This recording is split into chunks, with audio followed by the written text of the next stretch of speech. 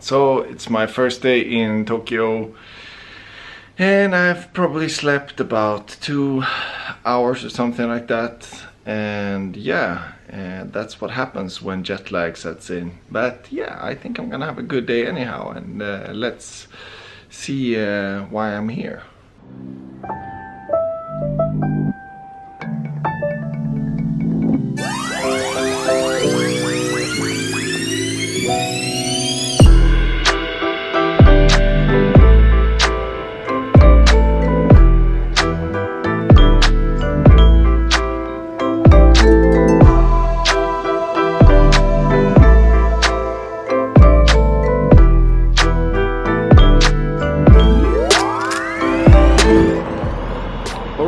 So why am I in Tokyo? Well, I'm gonna meet up with some of my friends from this company called Superdrive. I was a part of a few years back, and now we're collaborating on a client. So we're gonna hit up some of the meetings and try to figure out some cool stuff together. Yeah, so just do this now.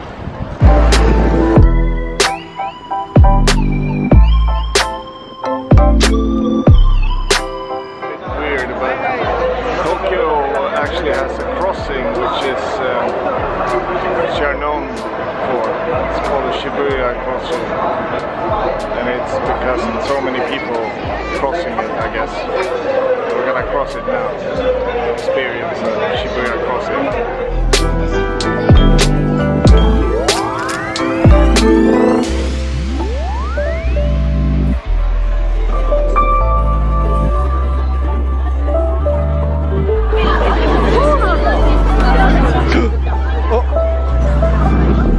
Excuse me, I think you dropped this. So,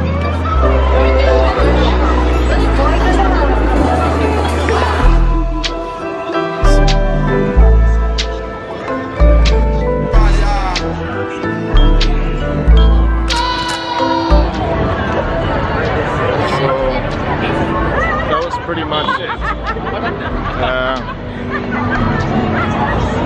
I guess there are more exciting things to do in the world, but yeah, I think I did that at least.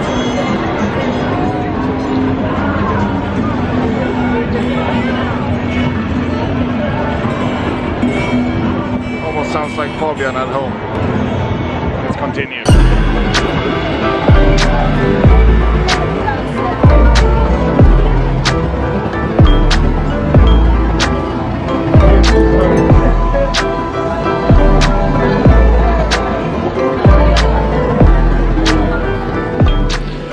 And so here we are at Team Superdrive HQ in Tokyo. There they are. There's a helicopter flying outside just to annoy you. Yeah. Perfect. That was the same thing. First time I was here, I actually held a pitch, and there was one of those Apache helicopters that appeared behind me. It was very, very effectful. Yeah, this is where we hang out. So what we're actually doing is we're currently recording a lot of videos, and they are supposed to help a company with their transition or their transformation into a more digitally suitable business. Now my jet lag is killing me, and I need to go back to the hotel to get some sleep and then continue. So if it's one thing that I've understood with Japanese culture is that there is not just one working day here.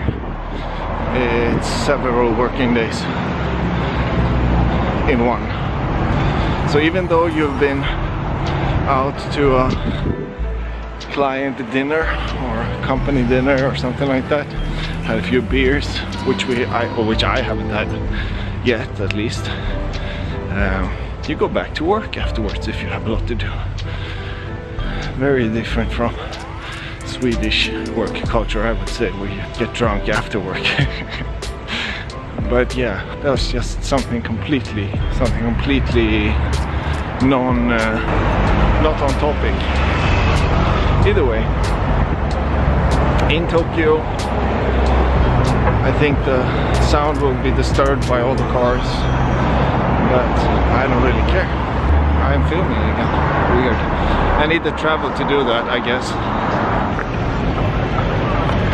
So I don't know if it's because it's only here or only here that I go there, but there is this store that is very much like H&M, which I go to every single time when I'm here. It's called Uniqlo. And for some reason I think all the clothes in there fit me. Consumerism.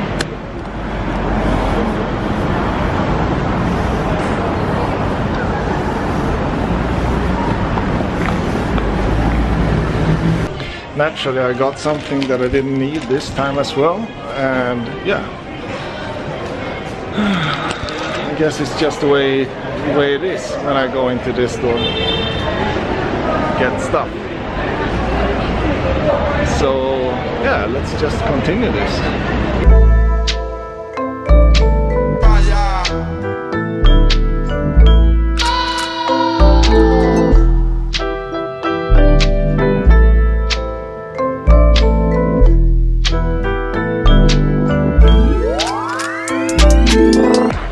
Next thing, I'll probably pick up someone's baby and go like, "Oh, you're so cute," or something like that. Kind of racist of me. But as one of my friends said the other night, why don't we just get rid of all the white people? We were 2 white guys at the table and we just got quiet because it kind of made sense.